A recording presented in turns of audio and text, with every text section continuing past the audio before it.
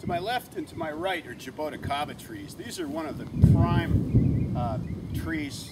They're in the Myrtle family, the Myrciaria family, and they're an excellent choice to use in any type of a tropical fruit landscaping scheme.